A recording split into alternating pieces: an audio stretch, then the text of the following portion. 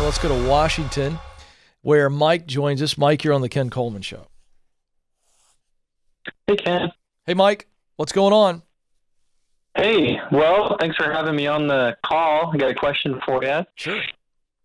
Yeah, I've been listening to your show for a couple months, and in listening and mentally going through your process as you help other people find their passion, their sweet spot, I came to realize that I've been working in my sweet spot for the last 6 years, and I just got to say how thankful I am to come to that realization. So my job is multifaceted, and I found that there's one area that is my sweet spot.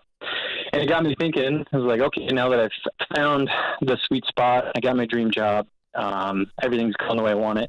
If something were to change and I had to find another job, I'd want to continue working in this field. However, the prereqs for this position would need a bachelor's degree in industrial engineering, which I don't have.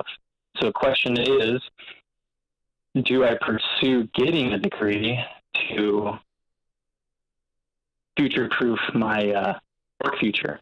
But you're already doing the work of an industrial engineer? For the most part, yeah. Well, I mean,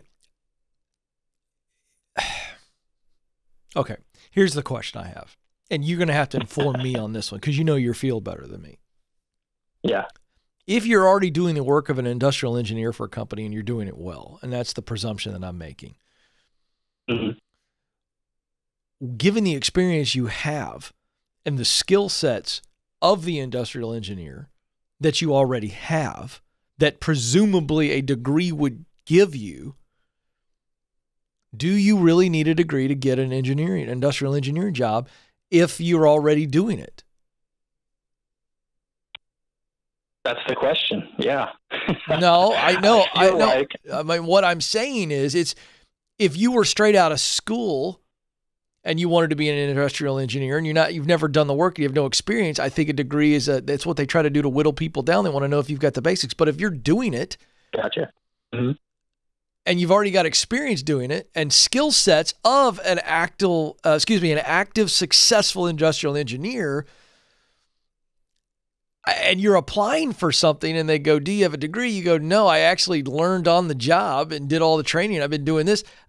I just wonder if you need it. Maybe some companies are going to say, well, we really want you to have that. Other people with a brain, in my opinion, who can think outside of a box, going to go, well, you already are an industrial engineer. So all that being said, I want you to really do your homework on this and see, is it really something that's going to trip you up? If it comes down to a 50-50 and it's all subjective opinion, depending on who you talk to, then yeah, I would, then I think maybe you go get the degree. But my normal answer on any degree is, if it is the only way or the best way, then do it. If it's not the only way or the best way to get to a ticket to the dance that you want to be in, which you're already doing, then I wouldn't do it. Because here's what this boils down to. Do you think you're going to learn a whole lot if you were to go get an industrial engineering degree? Do you think you're going to learn a whole lot that you don't already know? I think there's some things that would really make me a better engineer. Great.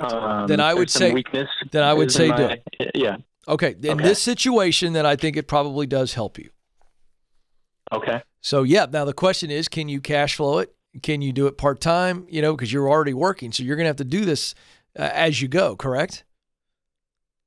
Yeah. So as I've been waiting for this phone call to work out, as I've been thinking and praying about it, what kind of brought me peace was doing whatever I can to take classes and bolster my skill set and work on the weakest areas that I have through, affordable classes, night classes, things that aren't part of a curriculum, if that makes sense. Yeah, well, that's where I was going to go next.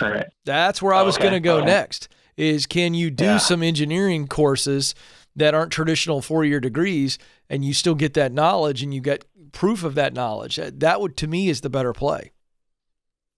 Yeah, and it looks like I can. So I did a lot of research on the requirements and the prereqs for an industrial. If I was looking for a job, what do they have on the thing? Yeah. And there's a bunch of stuff, and there's a lot of these standalone classes that I think could get me up to speed and get me the I would do that. Certificates and accreditations, and that's kind of where I was leaning. Yeah. Well, no, that's what you need. You don't need an undergrad. Okay. You don't need all this undergrad stuff that's not relevant. All they care about is, do you know how to do the engineer? Have you been trained? So if you can do that in a non-traditional degree, outside of a non-traditional degree, then yes, I run to that. Yes, you do need that. That's good. Thanks for the call, Mike.